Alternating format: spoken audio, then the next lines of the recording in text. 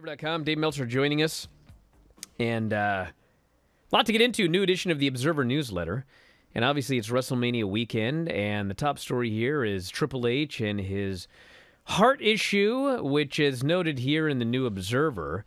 Now that he's got the defibrillator inside him. I mean, all goes well, fingers crossed. He should be able to live a normal life for quite a while. Decades, it says here in the Observer. Is that right? Yeah, if all goes well, yeah. The problem was if his heart, it will stop his heart from beating irregular. But he does have a heart condition, so it's not like he's out of the water completely. But yeah, if he avoids stress and eats right, which I'm sure he will do, he should do well. But the idea of wrestling again is out of the question, though, as he said. So there have been rumors that he's going to be around this weekend, that we may see a public appearance of Triple H. He is around. He's there. But a public appearance. I wouldn't be surprised. I wouldn't be surprised to see him show up at be introduced at Mania. I mean, he was running he was one of the people running the tryouts this week, that were going on, and so he's around. Yeah, he was. A lot of the talent saw him for the first time yesterday. So yeah, he's around. So is he? I know they've used the term "he's back." Obviously, he's not going to be wrestling, but I would think that even the former Triple H schedule is not a schedule that would behoove, his health. So, So he's back presumably in like a limited capacity. I don't really know the answer to that. I mean, he's been back. His job is now involved more in the scouting side of things, tryouts, things like that. As far as like running NXT again, I would doubt it, but I can't say that 100%. I mean, as far as running, this succession plan in WWE, as far as the wrestling side, if something happens to Vince, and he was going to be the guy, I can't imagine. I mean, he may try it, but it probably wouldn't be the best for him to do that. And he may not, I don't want to say he wouldn't be interested in doing it, because I'm sure he'd be interested in doing it, but I don't know if it would be smart for him to be doing something like that. So, I mean, his stamina is lower, which is what he said, and other people who've had the same condition have told me, the same thing, that your stamina is lower, but you can live a normal life and you can work an 8-to-5 job, and he's working a job there already, and I'm sure he'll keep a job there for as long as he wants to. I mean, and the thing with him is he's got no economic issues. He can quit tomorrow. He's set, but he does, he loves wrestling, and I don't think he wants to walk away from it either. Dave, how does this change, if at all, the plan post Vince? Could he serve more as a liaison while Stephanie may back off of some of her duties that she does in the business realm and be more of the day-to-day, or is it just really a matter of timing? Stephanie's not going to be the person, running creative or anything like that. Stephanie's role is going to be chief brand officer. If it wasn't then Triple H, who I guess all of us kind of assume would be who that is person. It, right? Yeah, honestly, like who in the world really is it? Nick Khan. Well, stop it. He works better with Steph. It definitely won't be Nick Khan. Shawn Michaels? Adam Pearce? I mean, we start asking questions like that on who's there to. It's a tough one. Right now, Paul Heyman, which would be bizarre. right now, it would be Bruce Pritchard. Paul Heyman would be difficult, but not impossible. But yeah, as far as grooming people, the whole thing is they groomed Paul Levesque, and that wouldn't be a good fit right now. And Paul Levesque lost a lot of points with the NXT AEW fight anyway. But it's not like that. There's this replacement right there waiting. I can't see. And Shawn, even Bruce Pritchard. I mean, this guy's in his 60s. Yeah, Bruce, and Bruce has had multiple heart attacks. Yeah, I don't see Shawn as being the person for that role. Plus I don't know that Shawn wants to devote, because is the person there right now inside the company? Is there a person there? Would they dare look outside a company that's always been so close like that? Would they dare look outside? The problem is that wrestling hasn't created guys like that have that, and they haven't trained guys like that. But I would think that it would be someone We could look at the agent staff or whatever, but I think it'd be someone. I don't think they would look outside because as you know, they don't consider experience outside to be meaningful because if it's not in WWE, it doesn't count. So I don't think that they would. I mean, would it, like if Eric Bischoff hadn't so spectacularly flopped the last time, it could have been him easily because that's what they would look for, someone who has experience in that. And you got Eric Bischoff or Jerry Jarrett, and Jerry will be, Jerry's older than Vince.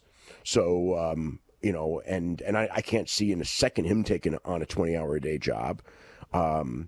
Bruce it wouldn't be good for, but it could be. It could end up with him. I mean, Dave, there's not a lot of guys. There's not a long list of guys. Put it that way.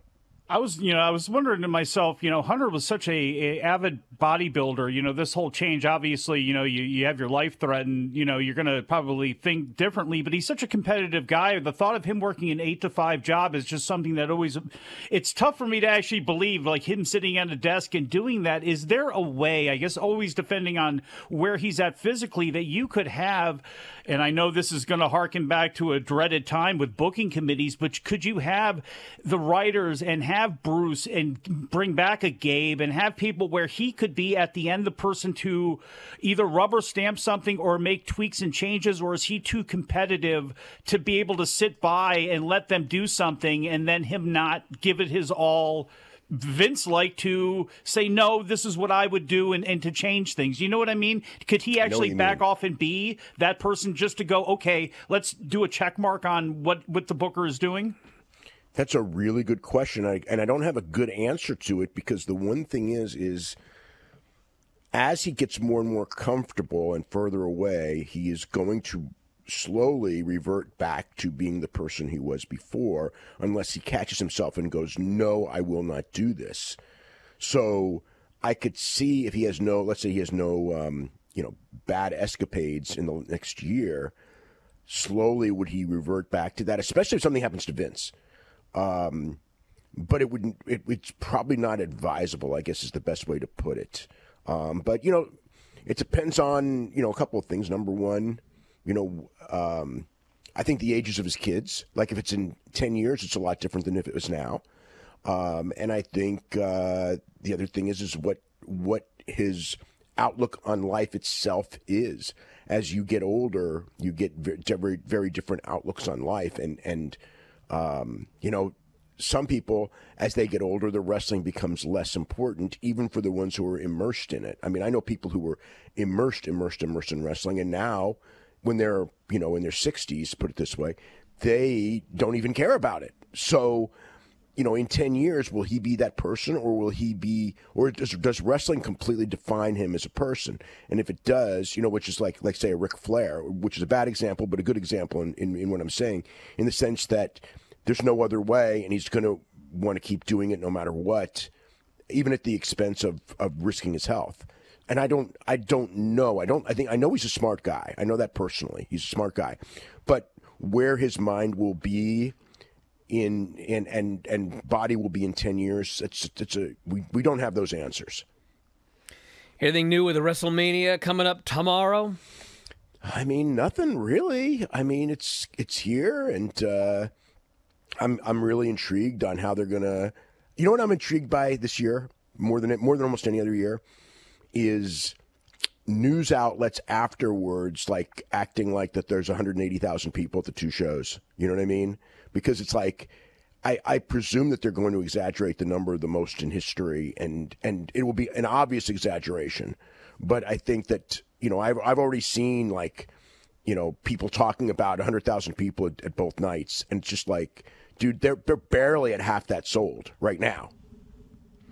You're telling me that they're below 55,000 sold? They are below 55,000 sold. They probably will.